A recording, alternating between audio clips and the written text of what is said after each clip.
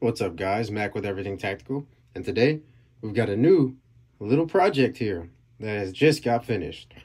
So a couple weeks ago I picked up a Daniel Defense M4A1, and I decided that I kind of wanted to do a little Block 2-ish build.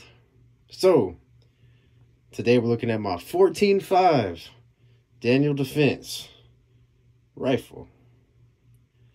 We'll start from the rear. We've got that B5 system SOP mod stock, the enhanced version in that coyote tan. We've got that B5 systems grip. We've got a beautiful Geisley 2-stage trigger with that flat face. This is the SDE model. Highly recommend it. We've got an EOTech EXPS3-2 red. Got the Knights Armament broomstick.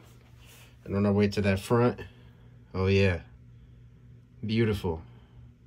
Pin and welded, of course. Surefire Warcom, if I can get my camera to focus. Now I kind of treat my guns like I treat cars.